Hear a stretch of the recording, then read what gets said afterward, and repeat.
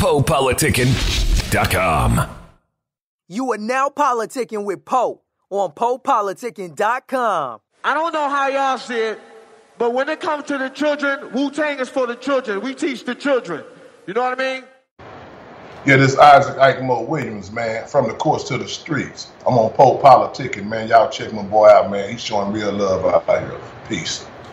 Welcome back to PoPolitickin.com, your home for self-help meets hip-hop. Make sure you download our app on iTunes and Android. Now Politickin, my homie, he's the author of From the Streets to the Court. My homie Ike Williams, how you doing, bro?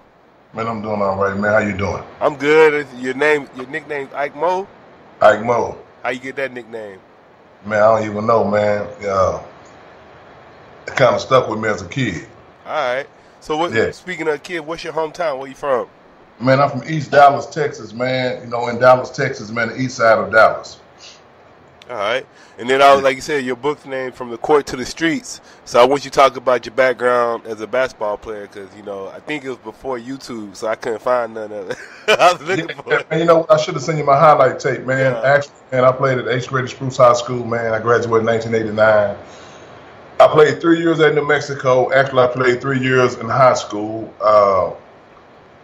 I was MVP of the Western Athletic Conference. I think I'm like the 25th leading scorer still in the history of the school. I led the school in three-point percentages. First team all WAC, first team all region in the Western, on the West Coast in 1993.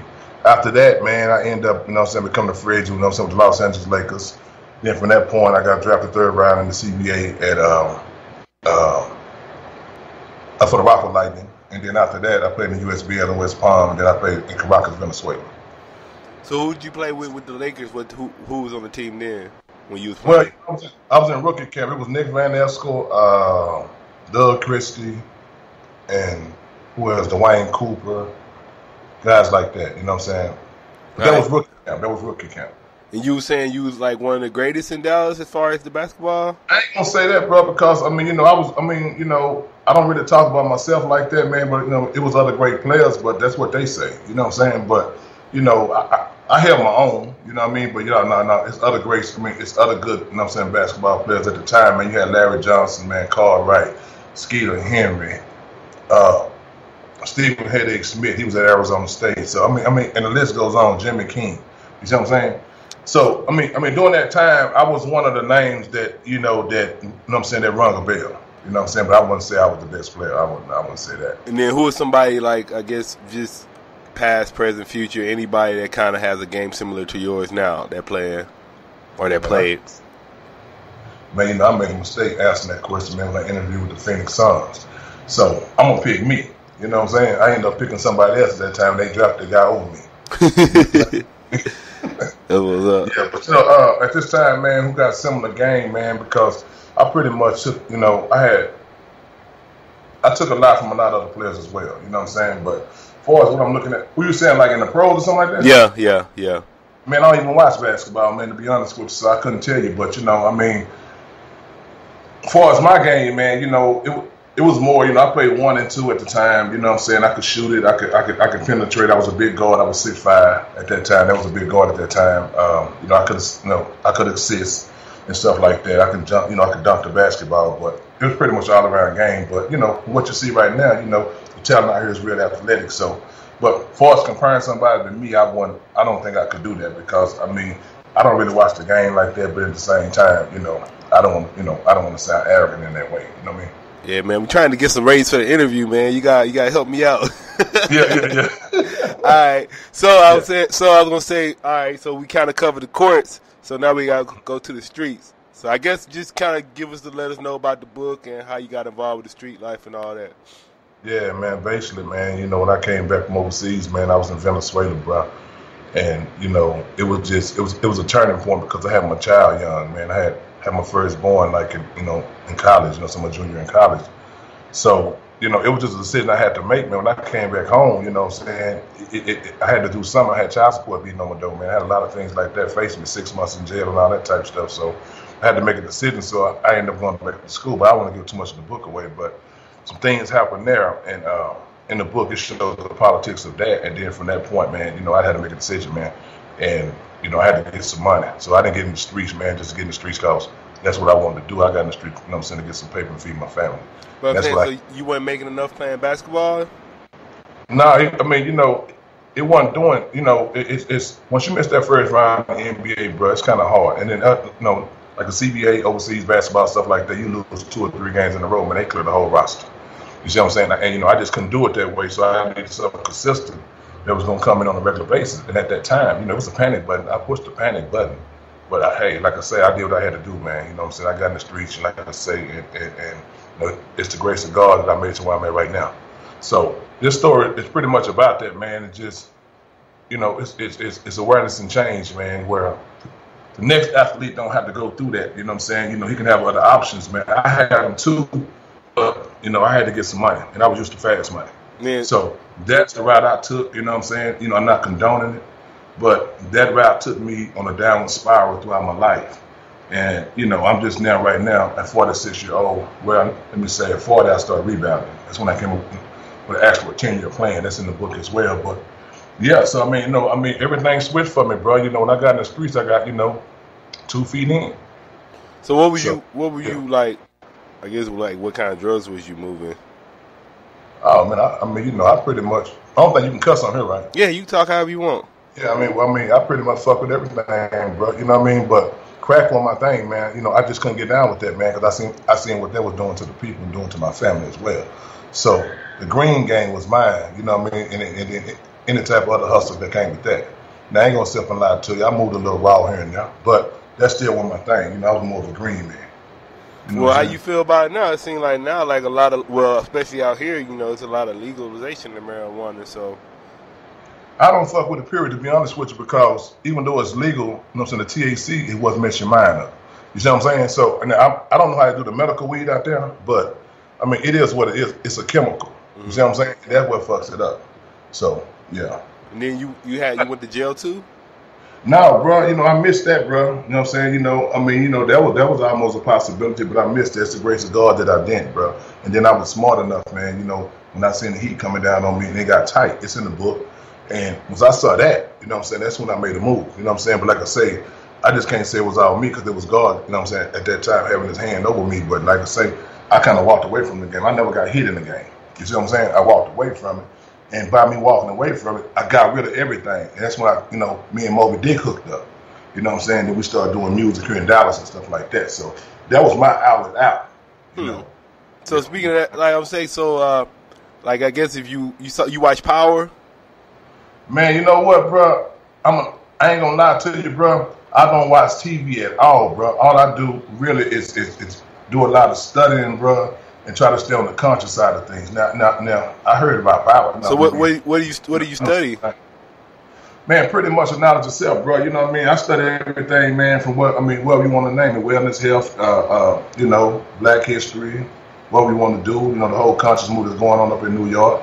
You know, the Sarah Susan, you know what I'm saying? Sarah Susan said is the, you know what I'm saying, the pharaohs and all that. I mean, you know, I pretty much, well, here lately, man, I just been on entrepreneurs, you know what I'm saying, type of thing. You see what I'm saying? Because I done started 2 companies now, so that's pretty much what I'm on, man. I'm studying, you know, people like Warren Buffett, Mark Cuban, Damon John, you know what I'm saying? Damon Dash, you know what I'm saying? These type of brothers, man, who really inspire me. And not only that, I'm going to be 100. I study anybody with a great mind, you know, from anywhere from Pimpin' Ken to, you know what I'm saying, the Bishop Don Juan, you know what I mean? So it's just the mindset of the game that I study. You see what I'm saying? So yeah, I'm going to say, because I always, you know, all the stories you always hear about, like the drug dealers where they can't lead the game. So I guess, was you able to walk away like that? And not, man, because most people, they get the big eyes. I got hot, you know what I'm saying? I felt it, and I knew getting in the game, this ain't what I really wanted to do. It was just you know, I was maintaining at the time, you know what I mean? But I knew, you know, I had guys around me who wouldn't give me that a lot of work. You see what I'm saying? For the simple fact, they didn't want to see me go that way because throughout sports, they feel like my name was too big and I would get hot quick. So, you know, it was just that turning point. It was a feeling that I had to follow at that time, and I followed it. You know, and I pretty much gave everything up, bro, because at the same time, you know, it's only 2 ways out the game, man. You know what I'm saying? It's a dead end anyway. But dead to jail, as we already know. And I felt that coming. You know what I'm saying? I don't want to give too much of the book away, but You know, I escaped, you know what I'm saying? I escaped that 3 times. You see what I'm saying? Boy, it's jail, yeah, but I'm talking about, you know, the other part of being robbed, being killed. You know what I'm saying? It was the grace of God that he had his hands on me at that time, man, that I got away. You see, so all those things led up to me, you know what I'm saying, getting to the point where, hey, listen, I got to do something different. So that was the move, bro. And what I wanted to do out of all of that, bro, just, you know, just give back to these youngsters, man, and give them the game, man, and let them know I got a plan B. I got a nonprofit called Unlock Minds. And I got 2 programs in there, one called Plan B, man, and that just setting everything up, man, for these children, man, to have some, you know what I'm saying, out the sports to fall back home. You see what I'm saying? And also I got another program, an ACT, SAT program. That's what I fucked up on because I didn't give a fuck at the time. I ended up going to the SAT, you know, and taking that bitch half drunk. You know, just one focus. So, you know what I'm saying? You know, and it comes from the guys that I had around me as well. But, that, you know, I don't point no finger to nobody. That was all my fault. But, you know, I'm just putting these type of programs in, man, you know, to try to help the next youngster not go down this road because they, you know what I'm saying, they might not be as lucky as me. You see, I was blessed. Yeah, I'm saying, what advice would you give to anybody that's in the street game right now? What would you tell them? Because at the end of the day, the streets ain't the streets no more, man. These niggas snitching. You know what I'm saying? I mean, you know, the code in the streets has been lost in anything. You know what I'm saying? It could be drugs, pimping, or whatever street hustle that you're doing because they're rewarding snitches now. So you can get out. You know what I'm saying? I mean, you know, you can go do this here, and then you can give somebody else. You know what I'm saying? You can get somebody up and get away with it, man. And so it's easy. And there ain't no consequences to that because when I was coming up in the game, you know, if you was a snitch, man, you was dealt with. You see what I'm saying? So, you know, so that's been lost. So the game is, I mean, the game is over. You know what I'm saying? So, I mean, you know, if you didn't get rich out the game, man, you didn't get you no real money. Get up out that shit, man, and find you something different. That's what I say. But I say, how do they get out? How you get out, man? I mean, it depends on who you are. I mean, if you move with some real work, you're an educated man. You can take that same product and put another product there and make it work for you. That's what we doing. You know what I'm saying? I mean, you know, this book is just like, you know, a pound of weed. You know, it's a product, how you want to look at it. So you can take that same product that you had, you know, where it's dope, and you can, you know, get the right product and get behind it, push it the same way, you know, and you can make something happen for you, you know. So, but you got to be smart enough to understand that it depends on what type of guy you was in the game. Was you a worker or you a boss? You know, if you're a worker, of course, you're looking for somebody to show you how to do that. But if you're a boss, you're going to figure it out if you're smart enough. Now, you know, it depends on how you getting that paper. Then, you know, that's addiction too. You know what I'm saying? So you're getting money. You know what I mean? What are you doing with it? What should you be doing with it? You know what I'm saying? What should they be doing with it? I mean, man, really, man, that money don't get blessed, bro. I'm just gonna be one. Somebody was telling me before, they was saying like, if you gonna do that stuff. I was actually interviewing some other guy like this, but he was saying if you gonna do it, always try to like put it into something positive or something, so you can have a get out plan. Man, I done seen many people do that. I done seen millions of our guys in the game, man, with the same mentality. And guess what, man? That money don't be blessed because it's the wrong money. You know what I'm saying? You're getting the wrong kind of way. You see what I'm saying? All that hustle, all that time, you know what I'm saying, that you putting on the line, that shit be gone because at the end of the day, I ain't seen nobody graduate from the game. I ain't saw it. You know, you got guys like Big Meat, you know, I mean, that's no disrespect to him, but look at the end result of this here. You know, that's what you got American Gangster on TV for. You see what I'm saying? It ain't no outlet, man. Ain't no win with that. You know what I'm saying? It's cool for the moment, everything, you know, that's all good. I just don't feel like God bless that shit, bro. That's just me. What advice would you give to any aspiring athletes? Like, you might have somebody like a junior, senior, high school, they balling out, they think the sky's the limit. What would you tell them? What? What, you know what I'm saying, for us hustling? No, basketball players. Because we got to do the courts and the streets. So we just did the streets, now we got to do the courts. So what would you say to any, like... Here, bro. When you young, you ain't got the proper guidance around you, bro, you going to get misled. You see what I'm saying? You got people out here, man, they get big money, man, for these athletes going to college, man, about directing them the wrong way. You see what I'm saying? So, you know, I advise them all, bro, to have some good, you know what I'm saying, some good advisors around you. Why? Because when you that good young, man, you got big endorsements coming at you, man. You got Nike, Adidas, all these people, you know what I'm saying, coming at you as a child. So if you ain't got your mind right and the right people around you, bro, you can easily, you know what I'm saying, you can easily be misled with that. And then when all that shit is over with, or something happened to you, these people ain't gonna fuck with you no more. And that's the bone. You see what I'm saying? You know, can you handle that fall? You know what I'm saying? So have a plan B, man. Have something else going on, man. Before you go to college, make sure that you know what you want to do after college. That's why I fucked up at. I didn't give a fuck. You know what I'm saying? All I want to do is hoop. You see what I'm saying? So, and then once we got to college, that shit was already set up for us. You see, that's how they do it. You see what I'm saying? So this is what I'm. What you mean? Huh? What you mean by already set up for you? I mean, school was already set up, bro. You know what I mean? Our class and shit was already set up. How in the fuck is that? Because I'm sitting in class, I'm like, why are all the football and all the athletes in the same, in the same class? You see, they got us in class that they can pass us on through. You know what I'm saying? They don't really be making y'all like do no real homework and shit. Man, listen, man, it's a game, bro. You know what I'm saying? I mean, think about it. If you're playing, not even Division I. I'm just saying you're playing basketball. Let's say you're playing high tech Division I basketball, bro. At New Mexico, we got a 2-week swing where we go to San Diego and Hawaii to play. You done missed 2 weeks of school. How you gonna catch up? You got 15 hours. That shit almost impossible, bro. And they can put that shit on the road, talking about they're gonna tutor you and all that, man. They don't give a fuck about that, bro. They're trying to get to the playbook. You see what I'm saying? Excuse me. So if you ain't got that right guidance right before you go, you gotta already know, man, what you do. You gotta be fucking with that school. And that gotta be your mindset. So that's why I advise a youngster, you know what I'm saying, get your mind on something else outside of basketball, because, we know the percentage of people who make it and people who don't make it. But if you ain't prepared, you're gonna fuck up like I did, and you're gonna go get you some money. And hopefully you blessed enough, you know what I'm saying, to live this day to talk about it. You know what I'm saying? What do you think about it? Seem like nowadays they always thinking like, you heard the song before, it's like you either playing basketball or you playing sports or it's drugs or rapping. Why do you think it's like more black people, like it's more stuff we can do, but we only always think it's those options? Man, you coming out the ghetto, bro. What do you see? What you see is what you know. So if you coming out the ghetto, this motherfucker down here getting money, he riding around the Benz. You see what I'm saying? And he ain't working. He getting money from the streets. That's the only outlet that you know. So what you're exposed to pretty much is what you're going to do. Now, if you coming out of a suburban neighborhood, and that's no disrespect to that, but next door might be a doctor. Next door might be an engineer. So if this all you know, this is what you're going to do. You see? So, yeah, it's a trap too. It's a setup. You know what I'm saying? But that's why I got this shit on my hat. You know what I'm saying? It's a setup, bro. To keep you in a slave mentality. Yeah. You see? So, yeah. I say I know you were saying you don't watch TV, but do you keep in contact? Do you know about the Ball brothers and the dad? I like that, man, but I think the media don't like it, but like, it seems like you were saying, like, he's controlling the kid. He like making sure like nobody's messing with the kids, and he's like got their own shoe company for him and all that stuff. That's tight. Seemed like a lot of people don't like it. Like they was giving him a lot of flack because it's his own. Like he got his own shoe and clothing line, but he charged him like $400, $500 for the shoe. But it's his own. When I heard about this guy right here, yeah. And all them. Yeah, man, anything positive, bro. I don't care how you do it. Anything positive, motherfuckers gonna hate that, bro, because they want us to stay in a slave mentality, bro. They don't want us to think. And you got somebody thinking outside the box and trying to bring some unity together, bro. The shit is, other cultures don't like that.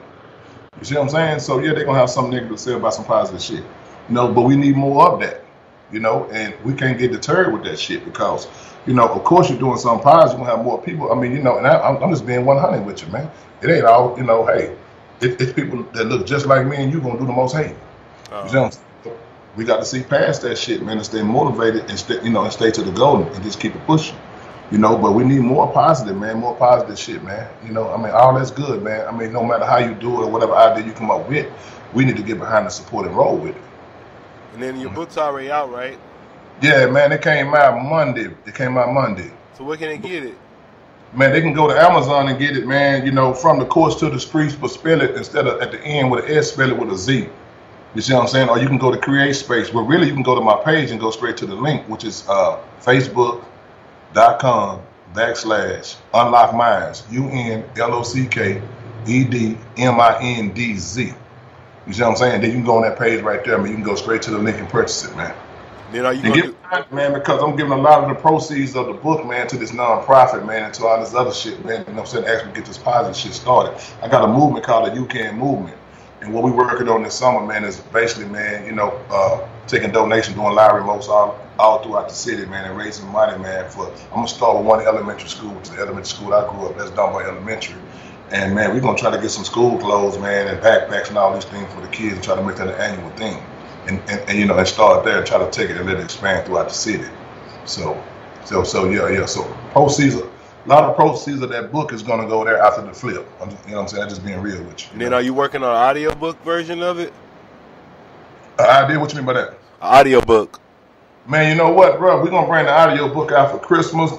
We're going to bring the ebook out, you know what I'm saying, this fall. Yeah, because I got it set up where they can get a free Audible trial through the show. So whenever you come out the audiobook, they can all download it and get it. Man, I appreciate that too, Audible, man. Amazon. So yeah, just let us know. I'll let you know. I'm gonna send you a book, bro. I'm gonna get your address and stuff like that. I'm gonna send you a book. All right, for sure. Yeah. All right, man. So that's about it. We hit everything. Anything else you wanted to cover? Man, just go get to support that book, man. From the Courts to the Streetz, man. If you can't find it, I mean, you can go to Amazon and type it in. If you can't, go to the link. Facebook.com/unlockminds, man. Go, you know what I'm saying, support it, man. You know, and you know what I'm saying, get behind what we're doing, man. The UK movement, bro. It's gonna be a good thing that we're doing in the community. It's gonna expand to other things. You know what I'm saying? You know, hopefully, well, maybe movies or whatever, you know what I'm saying? We're just trying to take it to another level that way too. And then at the same time bring the hip hop in it. You know, me and Mo we talking about some things and stuff like that as well. But I don't want to put all that out there, you know what I'm saying? But y'all support that, man. It's positive, bro. You know what I'm saying? So I mean, as far as that, man, I just want to let you know, man, I appreciate that you taking your time out. You know, even interviewing me, bro. I appreciate that, man. Yeah, I want to say thank you for coming through Politic with me. It was nice talking to you, and I really appreciate like people like having a positive message out there, man. It seems like it's getting few and far between. It is, bro. But you know, like I say, you know, we got to pass that torch, man. You know, cause I mean, you know what I'm saying? The wisdom is with that age too. It's with that age, and we got those generation gaps that we lost. We got to refill them. You see what I'm saying? We got to refill them back up, man, and start taking their time out and putting this, you know what I'm saying, putting that good game back into the youth. So that's the only way it's going to happen. And then what would you like, anything you like to say to people that's been supporting you since the ball playing days and still supporting you now? Man, I thank you for fucking with me again, cause I done took them on a roller coaster, man. You know what I mean? You know, everybody, you know, when the draft and shit was coming, you know, they wanted to see me there and all that shit. And then, you know, I fell out to the streets, man. You know, that shit was humiliating, man. You know what I mean? You know, where, you know, you a hood legend or whatever they want to call you, man. Then motherfucker walk by the corner store and you serve them a sack. You know what I'm saying? So, you know, I just appreciate the people, man, for actually just letting me do this again. You see what I'm saying? And then supporting that, man. You know what I mean? You know, so that's the beauty of the situation, that they give me an opportunity, man. They feeling my pain. So I appreciate everybody, man. But I thank God first. You know, but I appreciate, man, the whole opportunity of everything, man. You know, hey, I'm grateful for it all, bro. You know what I'm saying? I don't take none of it for granted, bro. Like I say, you took time out your day, man, to interview me, man. I appreciate that. Yeah, no doubt. The PoPolitickin Show is brought to you by Audible. With over 180,000 titles to choose from, Audible is great for any continuous learner wanting to grow and expand their knowledge and insight. Go to www.audibletrial.com/POAudio and get an audiobook of your choice free with a 30-day trial. After the trial, your paid membership will begin at $14.95 per month. With your membership, you will receive 1 credit every month, good for an audiobook on Audible. Cancel before your trial ends and you will not be charged. So go to www.audibletrial.com/POAudio and download a free book by Tony Robbins, Grant Cardone, Napoleon Hill, Les Brown, Damon John, and more. Always remember that knowledge is power. Thanks for listening to PoPolitickin.com, a self-help meets hip-hop brand. If you are an artist or business owner wanting to be featured on PoPolitickin.com, contact us at PoPolitickin@gmail.com. That's PoPolitickin@gmail.com.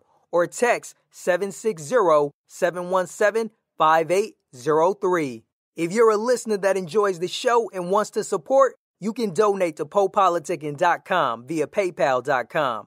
Please send donations to PoPolitickin@gmail.com. Any amount will be helpful in continuing to create quality content and shows. As always, check out PoPolitickin.com for past episodes. Make sure you subscribe to PoPolitickin on iTunes, YouTube, Podomatic, Stitcher Radio, and Google Play.